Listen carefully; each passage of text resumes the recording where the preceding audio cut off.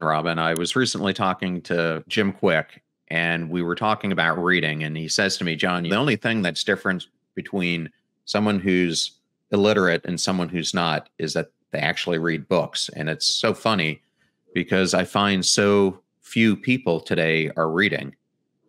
And you have this great segment here. You write that it's the human who reads the most books who wins.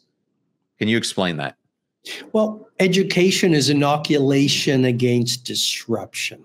Maybe I should mention that again because I think it's so important for all of us to remember in this age of entertainment and so many of us scrolling, watching videos that really don't enrich our lives. Education is inoculation against disruption. And I really do believe that the leader who learns the most wins.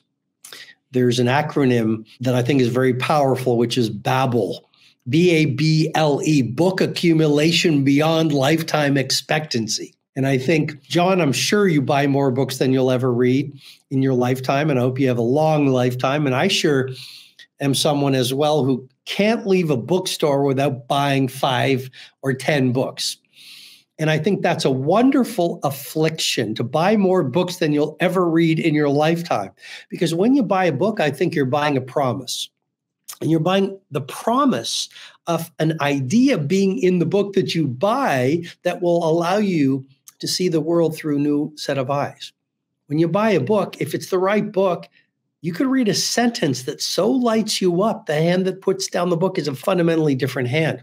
And when I mentor the billionaires and celebrity CEOs and the moguls, these people all have one thing in common. They buy more books than they'll ever read. They invest in their personal growth and professional mastery. And they spend time most evenings reading. And they have libraries.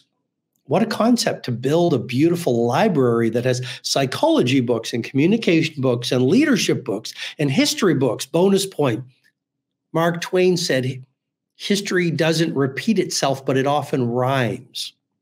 And Winston Churchill said, to paraphrase, the best way to predict the future is to understand history in the past.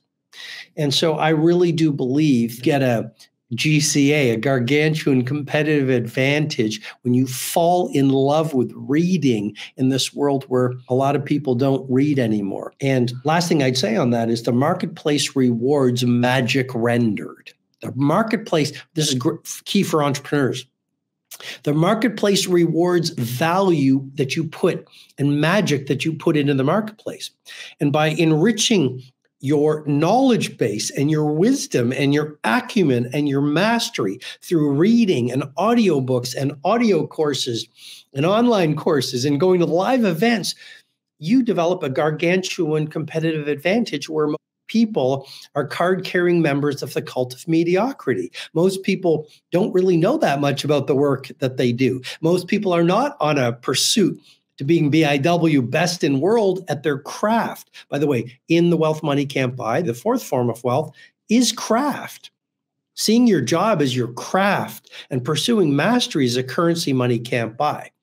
And so part of the way you get there is through outlearning everyone around you.